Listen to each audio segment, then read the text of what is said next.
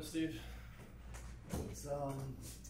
what's training like this week after last week's result? Yeah, obviously after the game, it's about being more competitive. So we had pretty intense trainings this week, and it's about just competing and having that will to win. And a lot of small-sided games, and now obviously before this Atlanta game, it's about working on tactics. But leading up to that, it's been a lot of competing and just trying to make sure we're in the right headspace for this game against Atlanta. How's morale?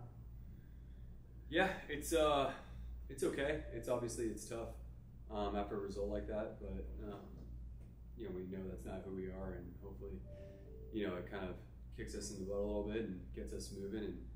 And now we just got to take it one game at a time. But it's about bouncing back from that and putting our best foot forward for the next game, which is Atlanta. Hard place to play, and so we know what it's going to be like, and guys got to be ready for it.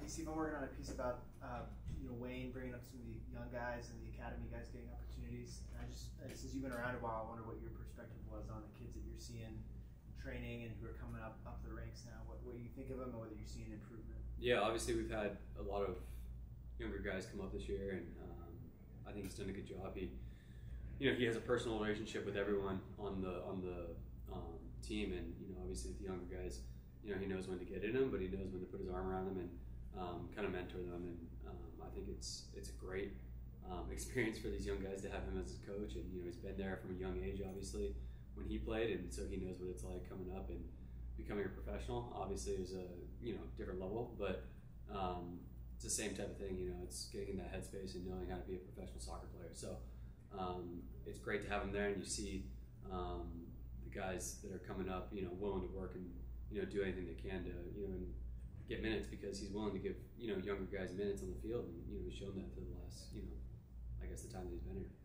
Could you share your view on like kind of the wider perspective when you play these teams like Philly that are using so many kids? And it seems like that's part of the long-term model here, right?